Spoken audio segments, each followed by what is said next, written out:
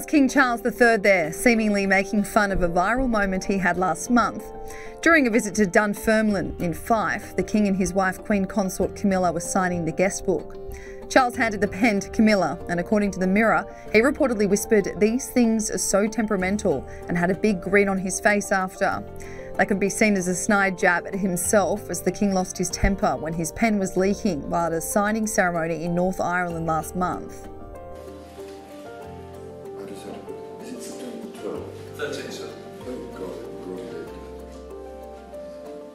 13th? Yes, sir.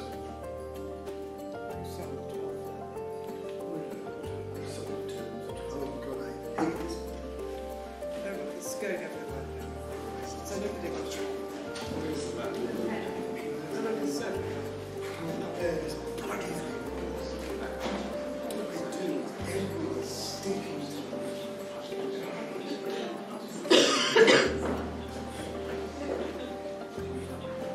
As you can see, the King was mad, saying, "I can't bear this bloody thing every stinking time." He was angry over the leaking pen and the fact that he wrote the wrong date when signing the paper. King Charles III copped a lot of backlash for this grumpy moment, with many calling him out for the temper tantrum. And while Sky News host Piers Morgan was an avid fan of the late Queen Elizabeth II, he has insisted that Charles has stepped up to the role after her passing. Mr. Morgan spoke how that viral video was such a reflection on the enormous pressure he was under, having just become the monarch and lost his mother.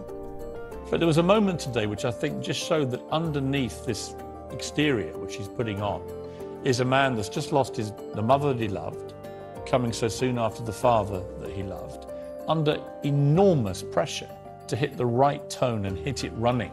I think this really did come as a shock. I don't think they were expecting. So he will also be suffering still from the shock. And you don't, I imagine the amount that he's having to deal with and present himself, the speeches, becoming king. I doubt he's had any time to, I don't like using the word process, but in a way, as you say, he's not... To properly grieve. He's not, not, how can he? They He's on haven't public, had much, and I am surprised. I mean, the world's cameras, Adam, aren't they? They're focused on this man now and his wife, Camilla, relentlessly from the second they appear in public, and they're having to appear in public all the time whilst going through what I would imagine is pretty intense grief.